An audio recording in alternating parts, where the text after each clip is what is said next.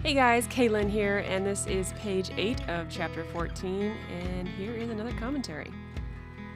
Alright, so this page took me about 3 hours, but it is sped up to about 20 times, so it's much quicker than what it actually was.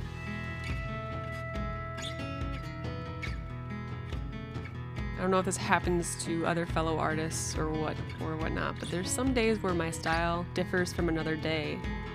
The only way I can describe it is basically my characters look younger than they are. I just draw their features too large for their head.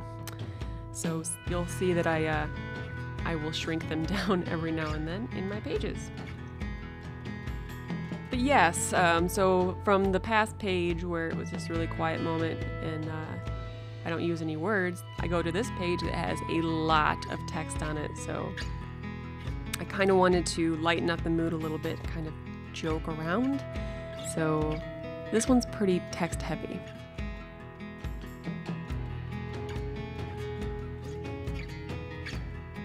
Now I had somebody ask if I were to do this project over again, if I were to restart Plume, what would I change? That is a really good question. There's not much I would change. I might make it a little more western-y. I chose the western setting simply because it intrigued me.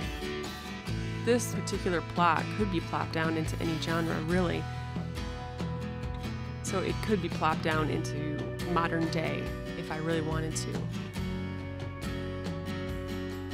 But I just loved the western and the feel of it, and it allowed me to play with the colors and, you know, the sepia tone and the outfits and guns and the action scenes. I guess I don't know what I would change. I would not change the genre. I don't think I would do that. Even though every time I have to draw a horse or a cowboy hat, it is a huge struggle for me.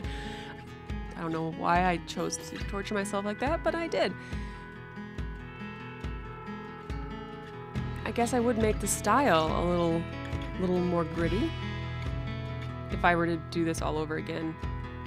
You know, I do go back on pages and see like they're just, everyone's their worst critic, and I see a lot of errors in the past pages that I just really want to go back and change, which I may do for the omnibus. Like, I wouldn't change my style completely, I would just try to make it a little less cutesy. And that's what I'm aiming for my next project, is you know, a little less Disney-esque. But again, that's my style, and I may not be able to work out of that. It's like riding a bike, you just don't even think about it at this point. And I had a couple questions about Vesper and Korik's relationship. And this one I hesitate to really talk about because I don't want to give away anything or imply something that I don't intend to pursue or that I will pursue. I just don't want to give away anything. Gosh, that is so cryptic, isn't it? Basically, I love the slow burn of the stories. I like characters that have to work together and they go through things together, and that's when the love starts to build. And you know, clearly Vesper and Korik love each other. It just, is it romantic love? We don't know yet. You know, as far as the pages have told us, we don't know if they're romantically in love. Will that happen? I'm not going to say. You know, I really like the interaction between the two characters, and, you know, I won't deny it, they do love each other.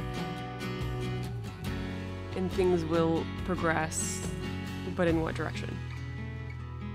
So sorry for the cryptic answer to that question. So yeah.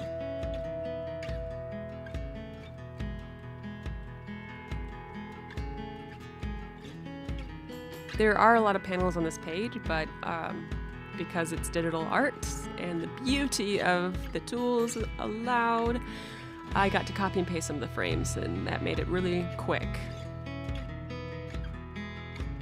I hope this commentary was good. I hope I answered questions, and I know it was a cryptic answer for some of it, but I don't want to give anything away. No spoilers, come on. And there you have it. Thank you so much for listening. Thank you so much for watching, and until next time, bye-bye.